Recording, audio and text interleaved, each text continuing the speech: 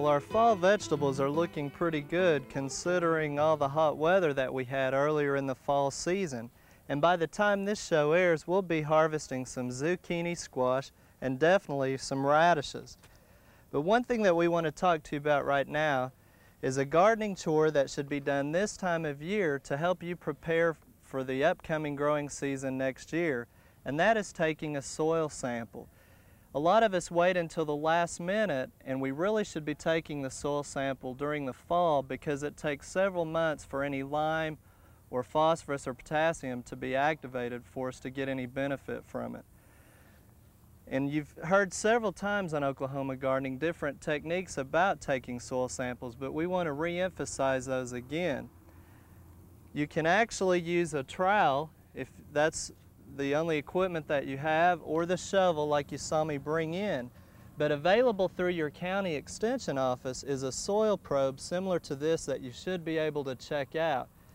This is a nice handy stainless steel probe that makes it real nice and convenient to take your soil samples. Or if you want to make one yourself, you can just use some PVC pipe like we've got here. We've put on a T and we've marked the pipe at 6 inches because that's the depth that we want to take our soil sample. And then if you'll notice at the end, we've made a sharp point to make it a little bit easier in some of our soil to take the sample. We're going to collect a sample here in our raised bed, and we're going to use a plastic container. You can use a paper sack. Try to stay away from a metal container though if you're going to take any micronutrients for your test. But just go randomly at the 6-inch level.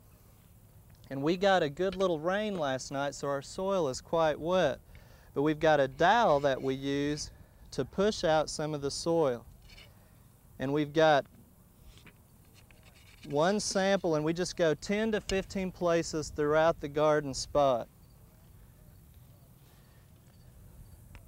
And we'll continue to take those samples until we get enough to fill out the little bag that the soil testing lab provides at the county extension office. Now, because our samples are so wet, it's a good idea to let those samples dry out a little bit. And then once they're dried out, put them in the bag, and again, you can do this ahead of time at home or take it to the extension office and they'll help you fill out the bag. But make sure you check the different categories. Make sure you keep track of which samples that you're going to send in, and keep in mind that there is a charge to send in a sample, and that depends upon whether or not you're going to use a complete one or micronutrients, and all of those things can be explained at your extension office. But again, we want to emphasize this is the time of year to take that sample. Now, once you've got a soil probe made up like this, there's other uses for them as well, and we're going to walk over here and show you another good practice to use with the soil probe. A lot of times in our lawn we may have an area that doesn't drain well or just seems to be a little bit lacking in vigor and doesn't perform for us. And a soil probe is a real good thing to use where you can go down several inches and see how compacted your soil might be. You may be able to go down 8 or 9 or 10 inches even, and you might find debris and all kinds of things in that sample. So a soil probe is also real nice to use to find out what's underneath the ground in some of those troubled areas. Now, on your soil test, it can take anywhere from a couple of weeks to maybe 3 weeks to get those results back. And again, it's best to go through your county extension office. And a lot of us have a tendency to put on 10-20-10 and lime year after year, and we may not be needing to do that, and that's why it's real important to take the test.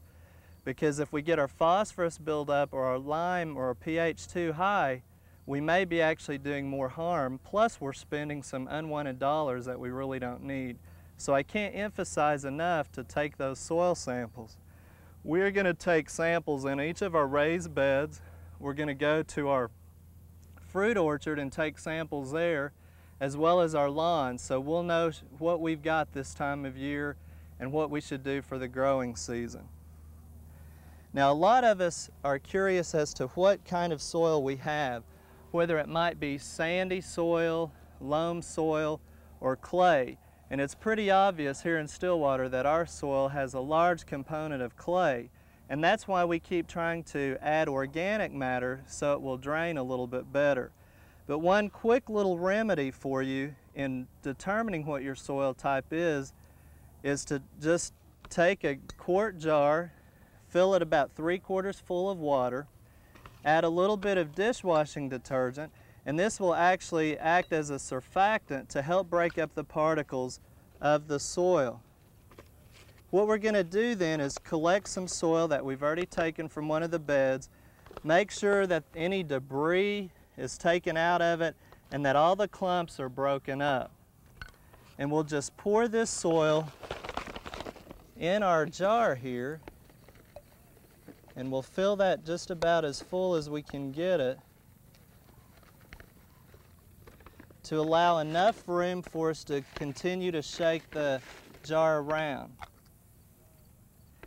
And again, this is going to help us determine what type of soil or soil texture that we have. And what you want to do is make sure you shake up the soil real well for several minutes and just keep shaking that. And what we do is we'll find out which particles are heavier and will fall to the bottom. And as we shake that up, we want to sit it down for about 40 seconds, and the sand particles will actually be the first particles to fall on the bottom. And this is the hardest part for us to tell. But after you shake it, and you may have to do it several times, you'll see the sand starting to settle. And we've got a nice line right here of our sand. We want to measure that and find out what percentage that is. And we'll set the jar down, and in about 4 hours we'll come back and we'll check and see where the other line forms, and that would be our silt.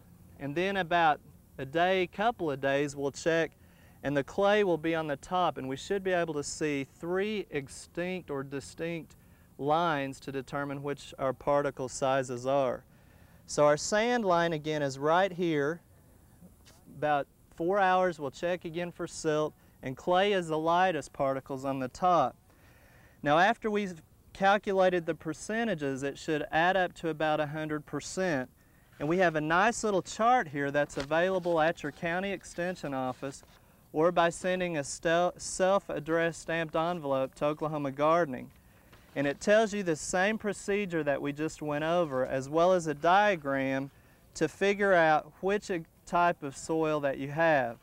So in about 2 days, we'll know what kind of soil type we have, and then we'll have a better idea what we're working with, how much more organic matter we want to add, in addition to taking the soil test, which we'll get back in a couple of weeks. So again, let me encourage you to do a soil test this time of year, and keep in mind some of the handy tools that you can use to collect your soil and some of the other uses.